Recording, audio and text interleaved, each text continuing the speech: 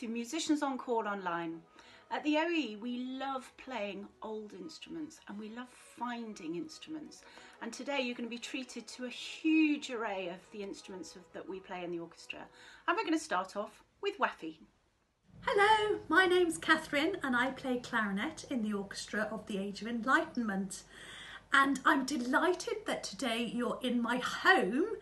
And one of the great reasons for you being here is that I can show you all of my instruments. Normally when I come and play a performance for you, I'd have to decide what instruments I'm going to pack into my car, but today I can show them all to you. So if you come over here with me, you'll see where they all live.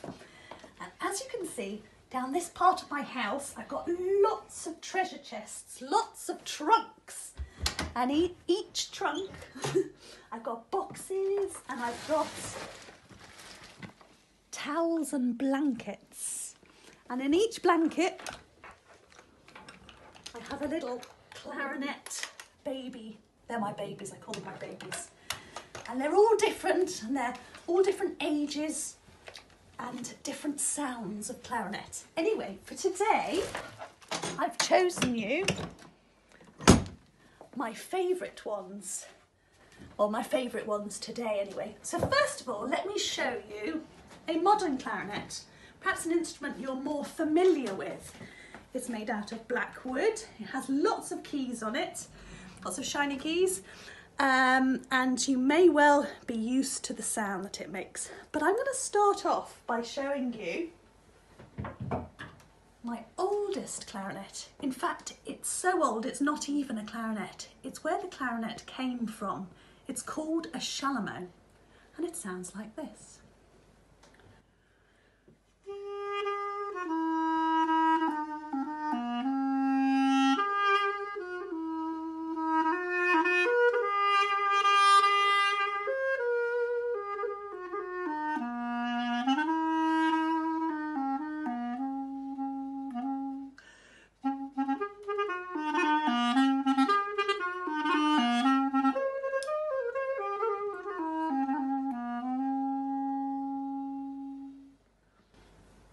So there you have the chalumeau.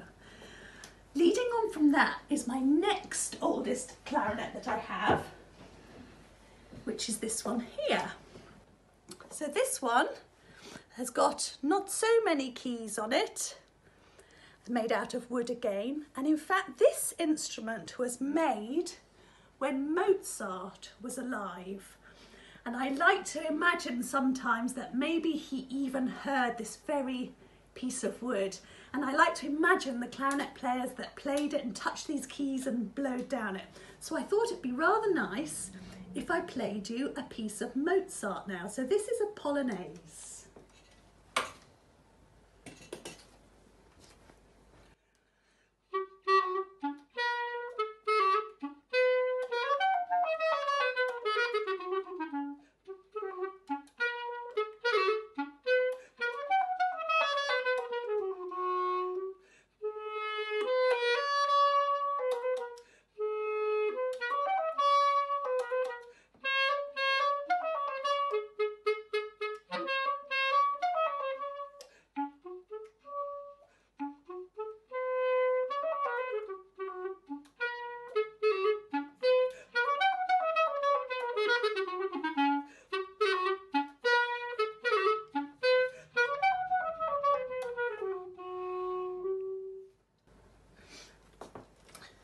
Next, I'd like to show you perhaps the most unusual instrument on this table.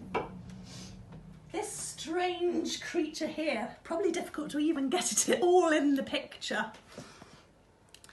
It lives in the clarinet family, although it doesn't have clarinet in its name. It's called a basset horn. It's kind of like the uncle of the clarinet. And to play this piece, I need to sit down because I have to put it on my feet to play. That's why I'm wearing these slippers today, because it's a bit more comfortable to place it on my feet. So if my cameraman could go over there. I'm going to play you again a piece of Mozart, because Mozart loved the basset horn. This is from one of his operas, The Magic Flute.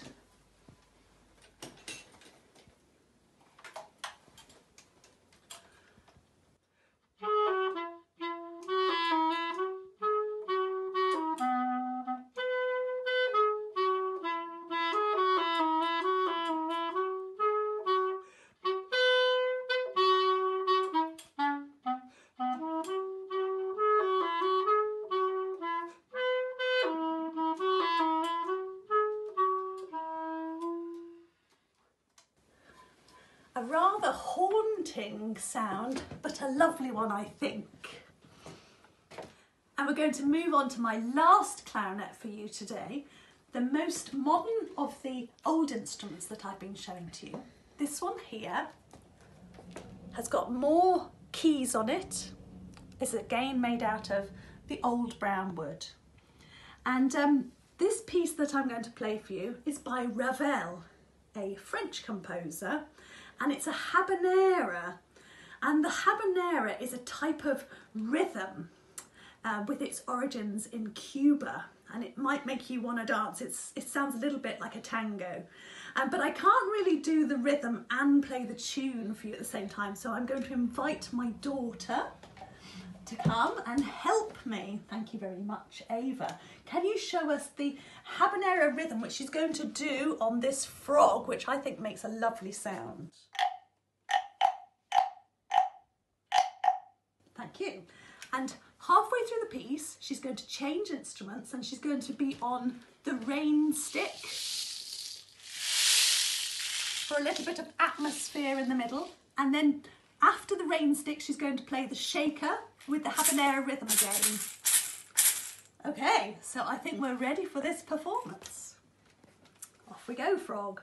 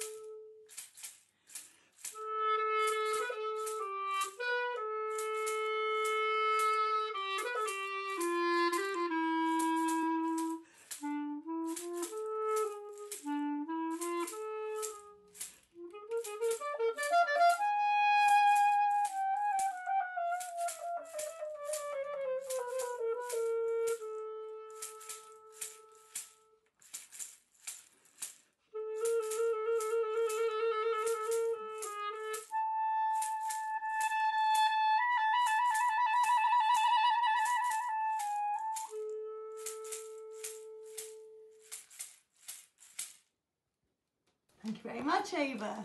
And thank you very much for listening. See you soon. Bye. Thank you to Eva for joining Wafi playing percussion with us today.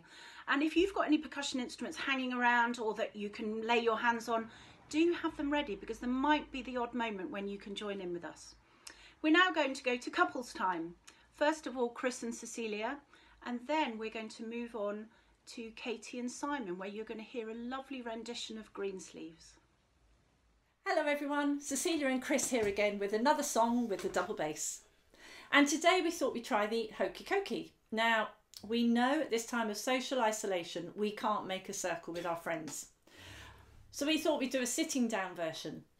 And you can move as much or as little as you want to. So if you only want to move your finger, that's fine. If you want to move your whole arm, that's also fine. Join in however you want to. We're going to sing 3 verses. Right arm, left arm, whole self. Here we go. You put your right arm in, your right arm out, in, out, shake it all about. You do the hokey cokey and you turn around. That's what it's all about. Whoa, the hokey cokey. Whoa, the hokey cokey. Whoa, the hokey cokey. Knees bent, arms stretched, rah, rah, rah. You put your left arm in, left arm out, in, out, shake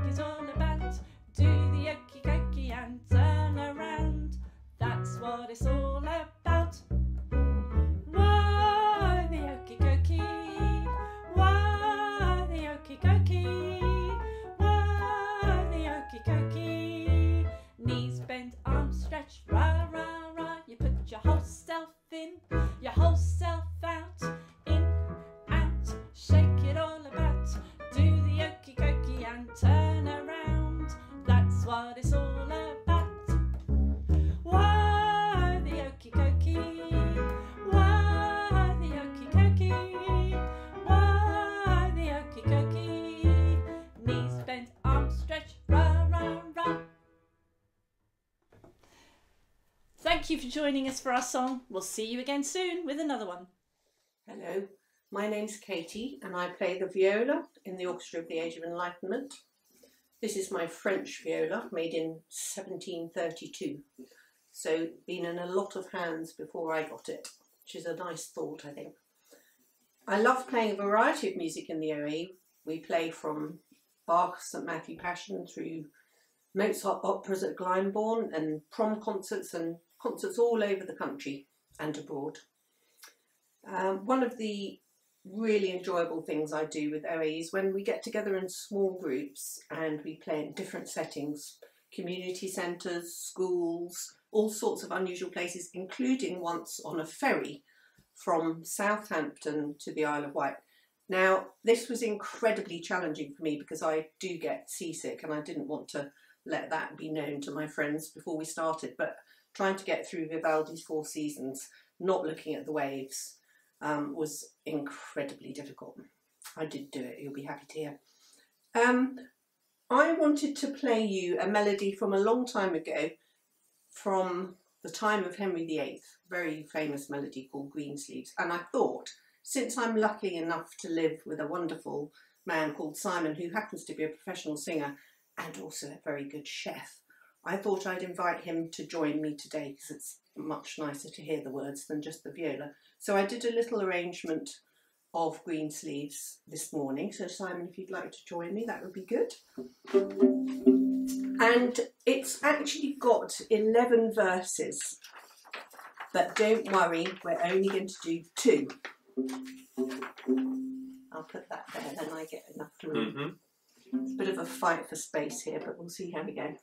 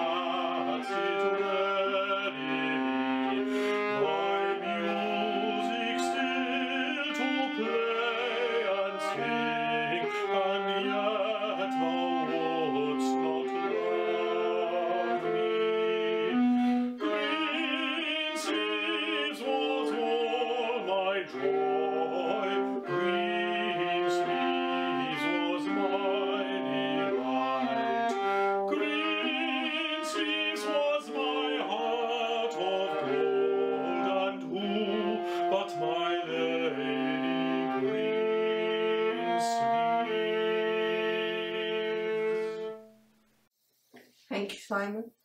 Bye!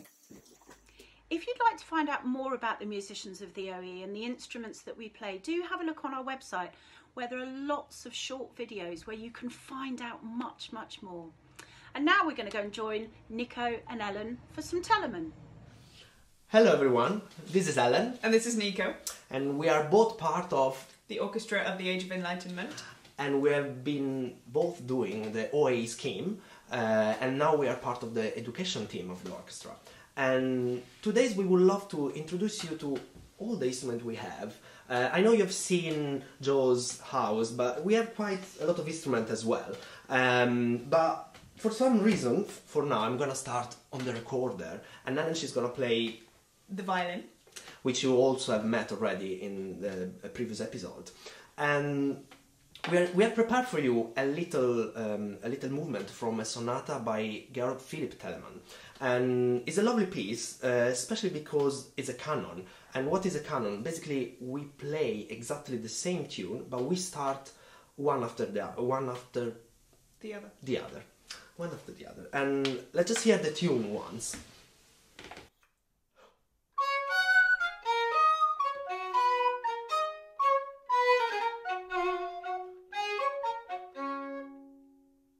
And now we're gonna play the piece as it's written, and I'm gonna start first.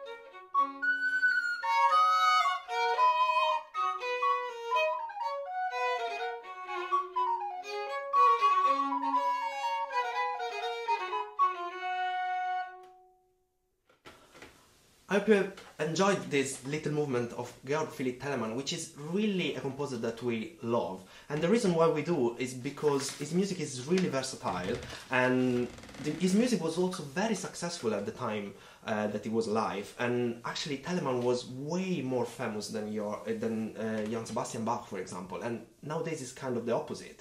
And again, the reason is also that this music can be played on any sort of combination of instrument, and it always sounds good.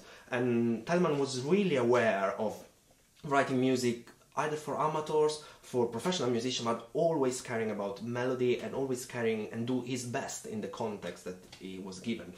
Also, another thing that Telemann really liked was to incorporate in his own compositions tunes and melodies that maybe he was hearing around, and mostly folk tunes or dance tunes, and always shaping this music into, let's say, the classical forms, or in this case into a little sonata.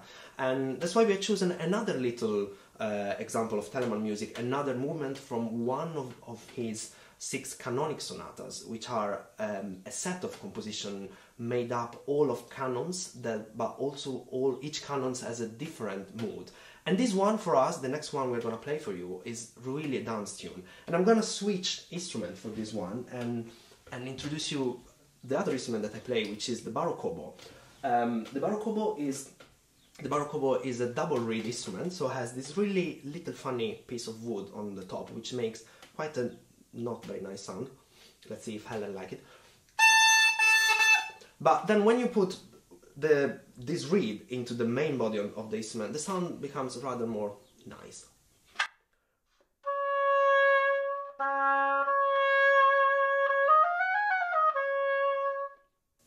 And now we're going to try to dance with another canon, again from another sonata of Georg Philipp Telemann.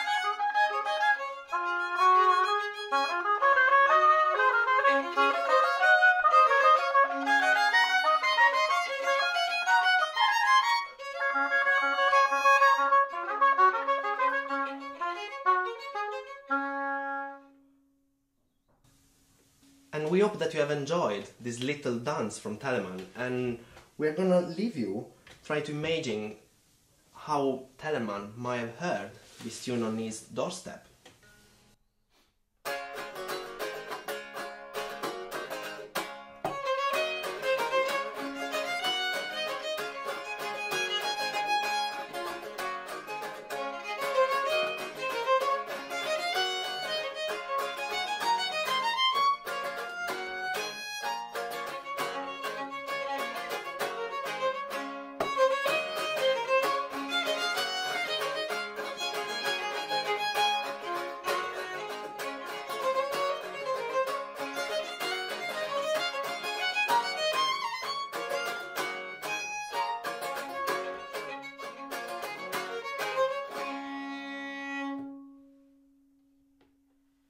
Hello everyone, it's Cecilia and Chris back again.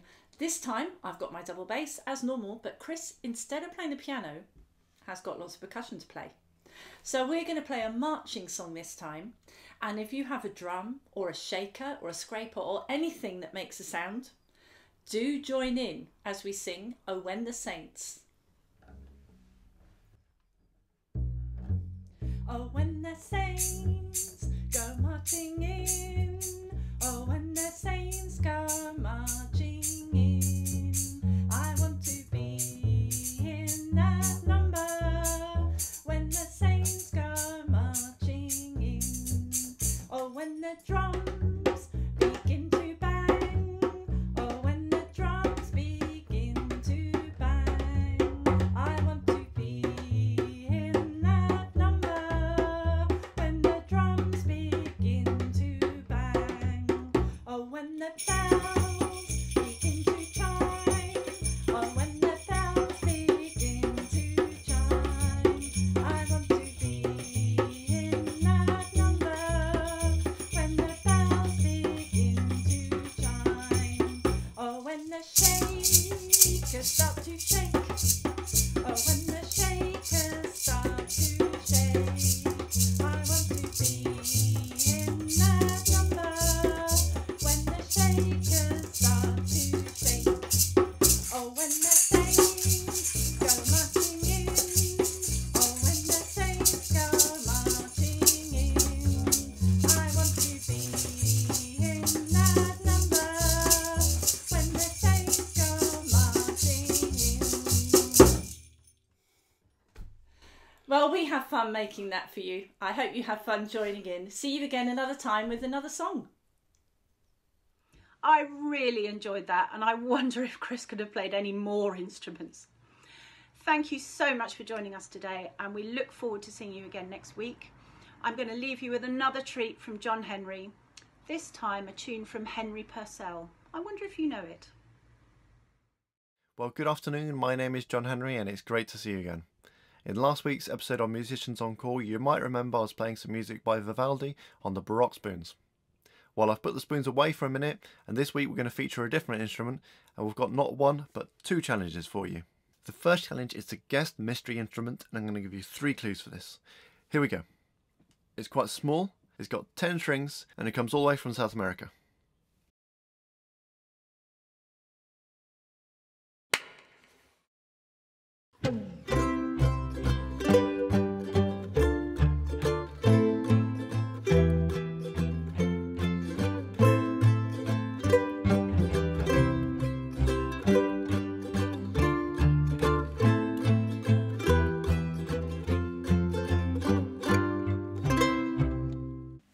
Now that was just the bass line and some chords. Let's add some melody and see if that makes it any easier.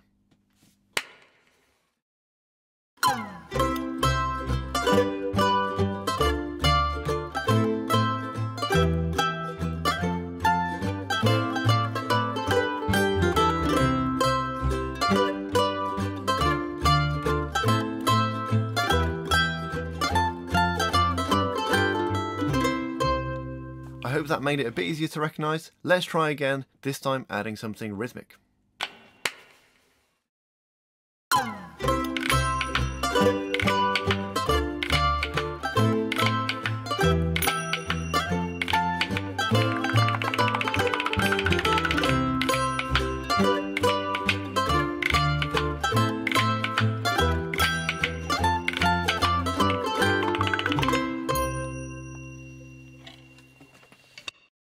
Well, I hope you enjoyed that, and if you still didn't recognise it, then don't worry, because you'll be hearing more of that tune, which was from Purcell's Chaconne, from the end of his opera, The Fairy Queen.